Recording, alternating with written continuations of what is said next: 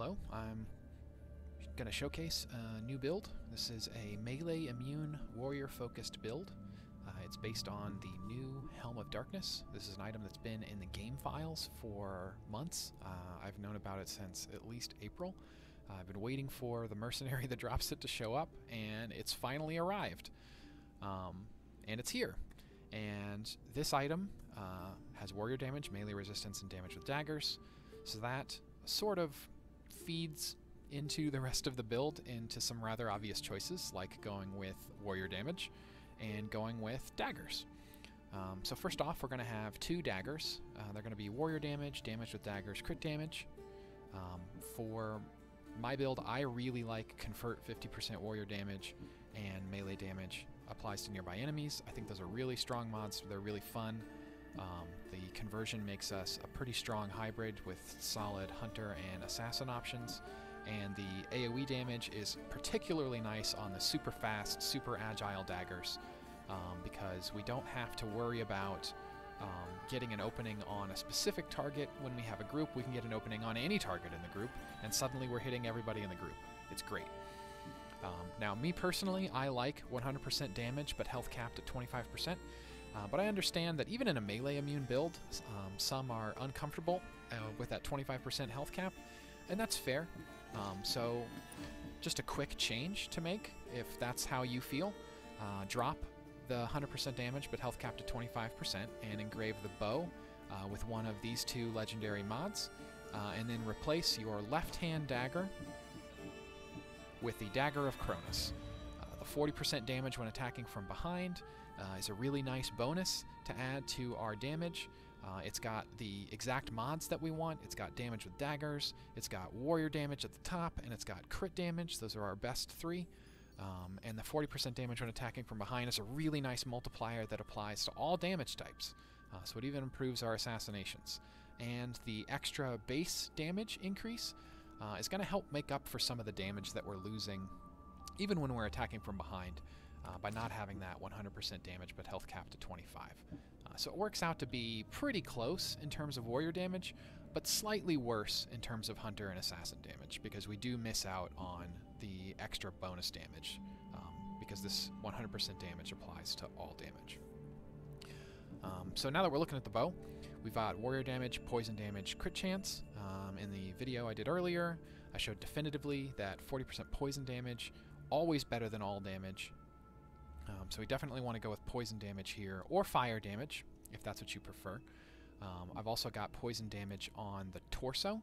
This torso is the reason I'm going poison damage.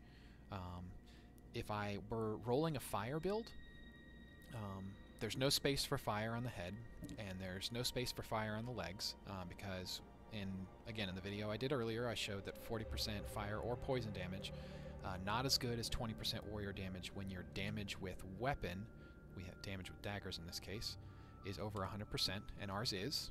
So that 20% is better than fire would be. And then the crit chance and crit damage mods are definitely better than fire would be. So if we did go fire, this poison damage would turn into 10% all damage, and this poison damage would turn into fire damage. So that 40 versus 40 here is a wash. Here, the 10% all, if you were to multiply it out with that 120% modifier, just to show it real quick, is going to be 22. So if we take 40 minus 22 to give us the difference, we get 18, which is about half a stat slot, so not a lot, but there's more. If we go into our abilities, Poison Mastery increases poison damage by 25%, but Fire Mastery increases fire damage by 40%. So that's a 15% difference. So we'll go back to our calculator and we'll subtract out that 15% difference. So to arrive at a final difference of 3% poison damage or fire damage, or converted warrior damage. That's not a lot. That's very, very little, obviously. Now poison has the edge. It is very slightly better, but it is very slight, very, very slight. So the on hit damage is going to be really close with fire, just not quite as hard. So if you prefer fire because of the look, or because the damage over time effect is nice, and you like the damage over time effect, you can totally go fire. You're not going to be missing out on much. Poison is just min-maxed, just that little tiny bit harder. Very, very tiny bit. Let's go ahead and look at the rest of the gear. We got standard melee resistance, crit damage, crit chance here in a melee resistance build. This is one of the slots that rolls melee resistance. And of the 3 crit stats that roll here, crit chance, crit damage while full health, and regular crit damage. Regular crit damage is the least powerful, so that's the one we roll off for melee resistance. Similar story here. We got warrior damage at the top, we got crit chance, we got crit damage while full health, and in a warrior build, because 20% warrior damage is better than 40% poison damage when our weapon damage is over 100%, which it is, we would want to roll 20% warrior damage here. But 20% warrior damage is not as good as crit damage while full health or crit chance. So that's what gets rolled off for our melee resistance. So into the abilities, in a warrior build, I really like Ares Bull Chards.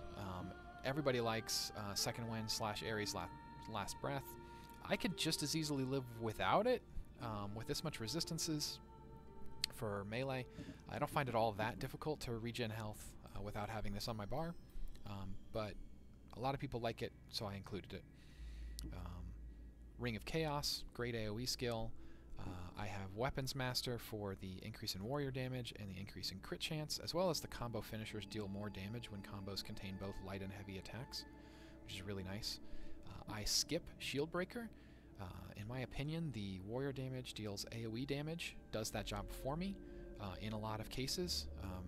Often in a group, there'll be guys with shields and guys without shields. You just target the guys without shields, and the AoE damage will kill the guys with shields for you. If there aren't any guys around that you can do that with, you can just use the lunging heavy attack to knock shields away just fine.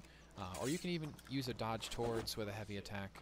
A lot of times that'll end up putting you behind the target, which lets you hit them whether they have a shield or not. So I don't feel like the shield is really necessary. I'd rather play around the shield than have a skill that deals just with shields. I don't particularly like the charged heavy attack for daggers, so I skipped it in this build. I'm not a huge fan of Sparta Kick, so I skipped it in this build. Obviously we're skipping fire because I went poison, but if you want to go fire, just swap out these 6 points right here for these 6 points right here. Real easy. I skipped Gear Master because armor doesn't do much in this build. Our main weaknesses are elemental damage, which armor doesn't reduce, and range damage, which this would reduce range damage by 10% if we maxed it out, and it would reduce it by an additional amount because of the armor if it was a physical-based ranged attack. But because of the way the game works, there is one-shot protection, and if you're at full health because you're immune to melee and you get hit by an arrow, you're not going to die on that one hit, no matter what, basically. So those damage reductions only help you if they take you from that guaranteed 2-hit to a 3-hit. And the damage reductions, given the rest of the stuff we have in the build, are not going to do that. So I skip it completely. Fury of the Bloodline, I think is essential for every build. It's just too strong an adrenaline regeneration tool to ignore. It's also really great if you can get an animation cancel on it, because those 6 attacks end up multiplying that damage, which is really good for stuff like the assassin damage on melee hit proc if you want to like one-shot a boss. Overpower attacks are great. I love it with daggers. It's really strong single target damage. This is another case where you can shorten the animation by using it on a boss or a non-humanoid or a knocked down humanoid to get an extra big damage multiplier. But even without doing that, it deals a ton of damage. I like Ares Madness. You could also go Battle Cry of Ares. Ares Madness is fun, and it's strong AoE. It helps you wipe out a group of guys, you know, in flashy fashion. Battle Cry of Ares is going to be better for your one-shot attempts because it increases damage by 50%. And basically adds 50% all damage for the duration, is what it does. I like to get 2 of 3 Archery Master in every build, no matter what kind of build it is. If it's a archery focused build, I'll add another point to get the extra hunter and headshot damage. But for warrior and assassin builds, I really like this for the adrenaline segment is partially drained. It will refill outside of combat effect. I think that's really strong. A lot of times, especially with warrior, you end fighting with a partial adrenaline segment, and this will just turn that into full adrenaline segments, which is really nice. I like to grab Predator and Multi-Shot in all of my hybrid builds. They're my favorite hunter skills for, I think, obvious reasons. In particular, for a warrior build, I like Predator Shot a lot more than Devastating Shot, because Predator Shot is a long-range snipe ability. It has better one-shot damage than Devastating Shot, and if you are close enough where the zoom effect is a detriment, you're in a warrior build. Just hit him with your dagger. So there's basically no reason to use Devastating Shot in this build. In a hunter build, though, I would have both for that added flexibility of having a long range and a short range single target ability. I like having Sixth Sense 3 of 3. I like the snap. I like the slow when somebody spots me so that I can try and do something about it. I just like it in general. It's particularly good with Predator Shot or Devastating Shot if you're trying to take out a single target quickly and you need to deal a lot of damage from a short distance away. But if you wanted to be slightly more warrior-y about it, you could stop at 1 point here and not really worry about getting the extra points, but it's only 3 points, no big deal. I really like Slow Time. I particularly like it in a Daggers build because the Daggers combo super long. Like, this takes forever to get to that last hit. It's possible to weave that into actual combat without using Slow Time, but it is so much easier to weave it in with Slow Time. And since you're hitting them so many times, you get all of the adrenaline you use on Slow Time back anyway. So I think it's great.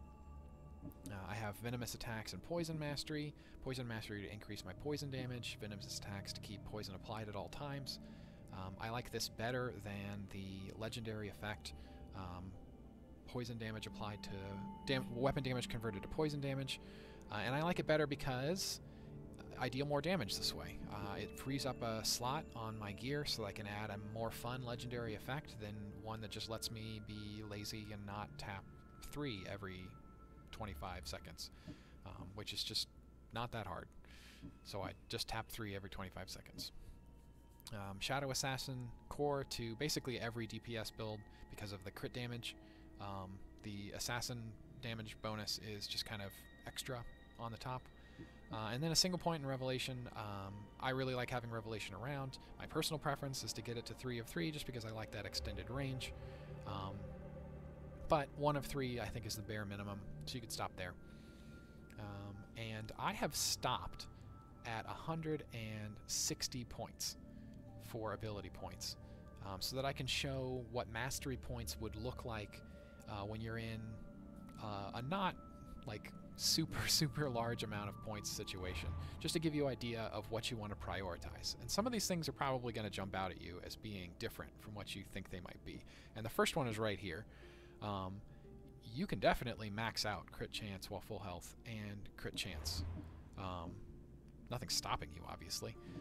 But from a point-for-point perspective in what adds the most damage, at this 160-point level, we would actually stop crit chance at 10, and we would stop crit chance while full health at 14, because the next point is only adding a 0.2% additional chance to crit. And the next point here is only adding a 0.2% chance to crit. Now, why 10 and 14? The reason for that is because there are breakpoints in your masteries where the next point is worth a little bit less than the point before. And those breakpoints happen at the first point. So the first point is going to be worth more than the second. The fifth point's worth more than the sixth. The 10th point and the 14th point, which is why these are 10 and 14, and it's why most of my other masteries are going to be 1, 5, 10, or 14, or 20. Sometimes it is worth actually maxing something out. So just as an example, damage with daggers, amazing. Definitely get damage with daggers. We're going to max that out almost first, not quite first, but close to first. So we got 20 points damage with daggers, 14 points crit chance while full health, 14 points crit damage while full health. We got 10% or 10 points damage while attacking from behind, and 10 points warrior damage. We got melee resistance. This happens to be 10, but what we're actually shooting for here is the breakpoint of 100% melee resistance. This is the least number of points I could spend to get to 100%, because I had 3 stats on gear at 90%, so this gets it just over 100. We got 14 points in armor penetration.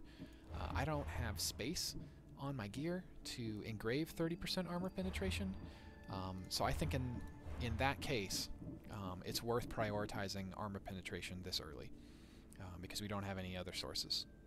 And I stopped at 8 points in damage dealt restored as health, because 3% I feel like is the point where additional points just aren't really adding anything. I think 1 and 2% are a little bit too small. 3% I think is a good amount. It's not really a breakpoint in the same sense that melee resistance is a breakpoint, but at the same time it's not the same kind of calculation as those stats that only add DPS, where obviously it makes sense to put the point where it adds the most DPS it possibly can. So I've stopped at 160, and I'm just going to quickly go over what my next 20 points would be.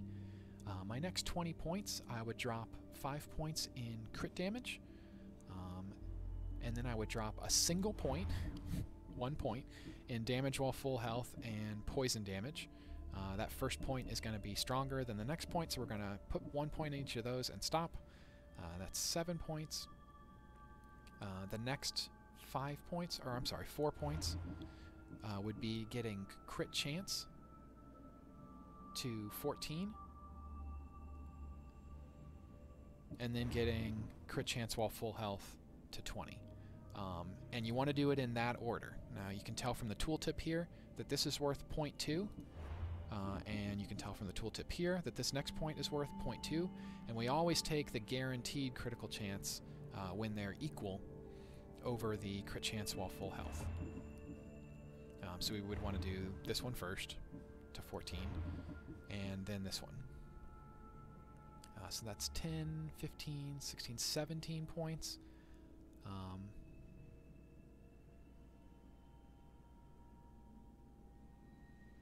And then we would drop any remaining points we have, or the next 3 points after that, into armor penetration. So I guess that's the next 26 points, or I'm sorry, 23 points.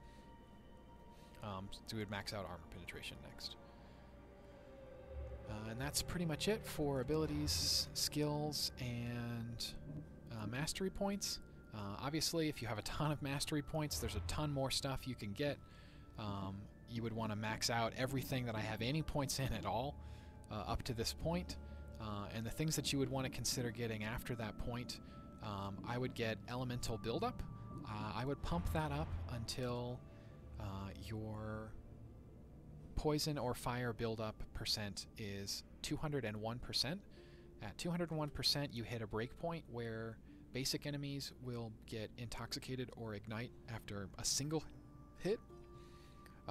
Most other enemies are going to take 2 hits, and mercenaries who aren't resistant will take 3 hits. So that's a really good breakpoint to be hitting, because it can dramatically affect your damage to get that intoxication or that burning up 1 hit faster, especially with daggers, because they get those hits in quick. And the buildup is based on hits, number of hits, not based on weapon speed or weapon damage or anything like that. That is a breakpoint, though. It's not like a more is always better sort of thing. Once you get to the point where you're hitting those breakpoints, additional points don't do anything.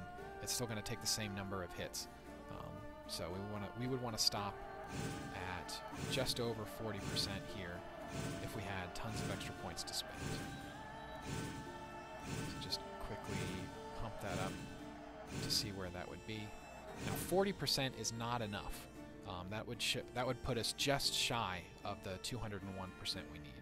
So we need 13 points, and we could basically keep it there indefinitely. A couple other things that you might want to consider getting if you have a lot of points would be poison weakening effect, which can increase your damage mostly on bosses and maybe mercenaries you don't have a skill up to one-shot them with. Damage when time is slowed down, just to add an extra additive multiplier in there. Health gained on adrenaline spent is pretty nice in a warrior build.